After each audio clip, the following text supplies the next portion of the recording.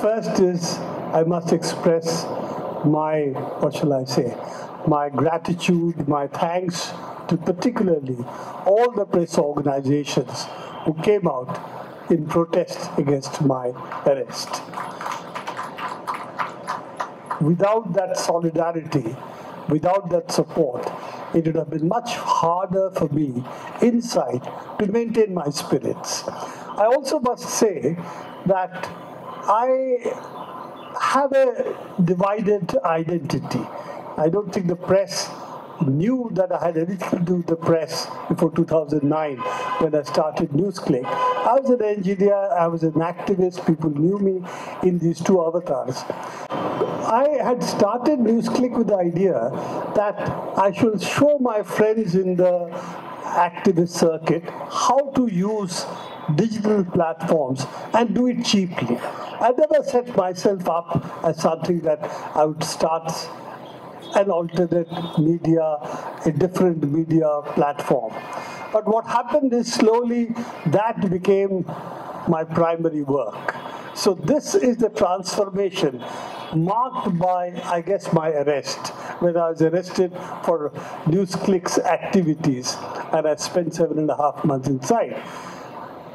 I must also say that the conditions under which I have gone to jail for the second time, the first time was during Mrs. Gandhi's emergency. A lot of people here would not have been born at that time. That explains how old I am.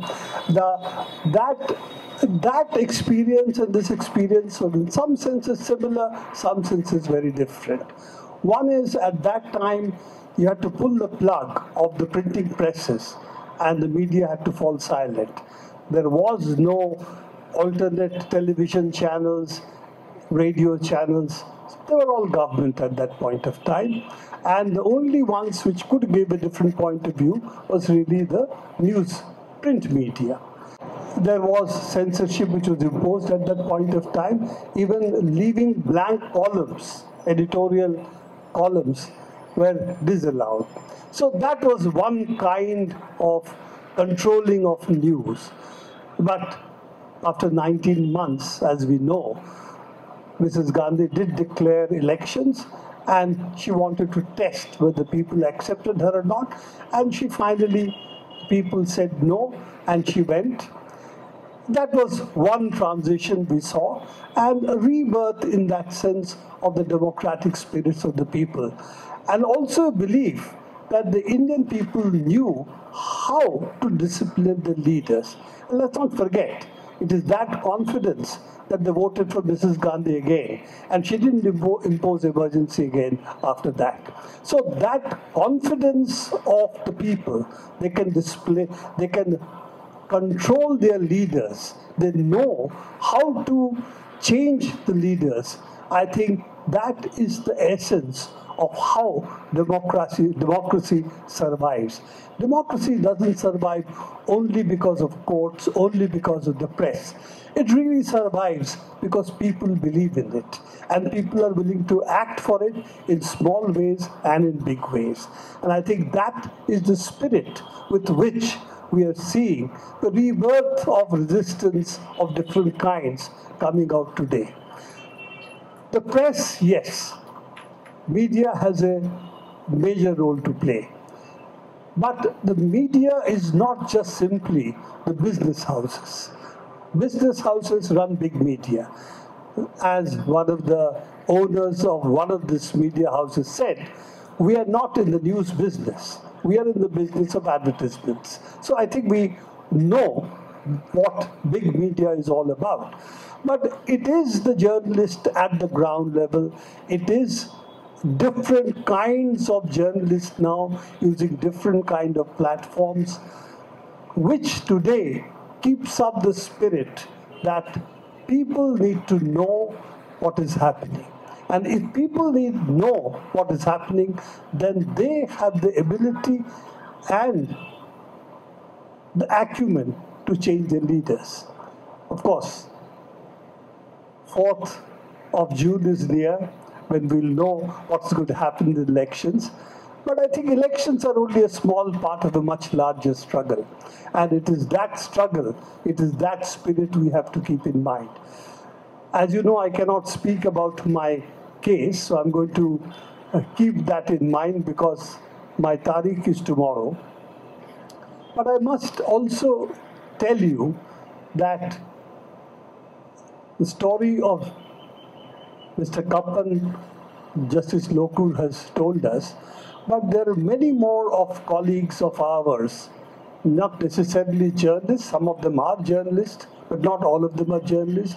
Some of them are civil rights activists who are in jail under similar charges as mine, UAPA and so on. And we have a much larger battle, not only for press freedom, but also for freedom of people to say what they want and do what they want. So I think all these issues today are coming to a head. Elections, one part of the struggle, but that is not all. So I'm going to say again that I'm happy that I am today a part of the media, which in different ways is willing to fight for its freedom of expression. The freedom to inform the people of what's happening in the country. I think I'm proud to be associated with all of you in that. I also would like to express my solidarity to all those who are inside, who have not yet been released, who have been in jail. For instance, the civil rights activist from Kashmir, Khurram Parvez, who was in the same jail, Rohini jail as me. Irfan Mehraz, also again the same jail as me, so who is a journalist. So all these people, and these are only two names I'm taking, there are many, many more.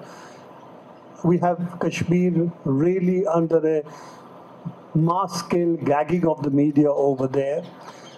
We have the sense of fear that seems to pervade journalists today because you do not know what action can be taken against him or her, or also of, as you said, as Justice Lokur just said, not just losing your job, but losing the fundamentals of your profession. In another age, it would have been the pen. In today's age, it's a phone and the computer. So I think all of this, and let's not forget the camera either. So if you take all this into account, yes, we are passing through what the Chinese say, interesting times.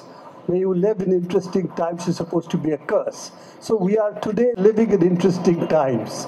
And I think that means that all of us have a responsibility to see that democracy, democratic spirits, and justice are preserved in this country. I thank you, all of you again who are here, and all those people who have participated in the various protests that have taken place in the action against Newsclick. A last word for me is my heart really goes out to my colleagues who have had lost their jobs because Newsclick's accounts have been frozen, who have lost their professional equipment, and also have been put under a stress which no journalist should be put under. With these words, I'll end today, and thank you all for coming and being with me.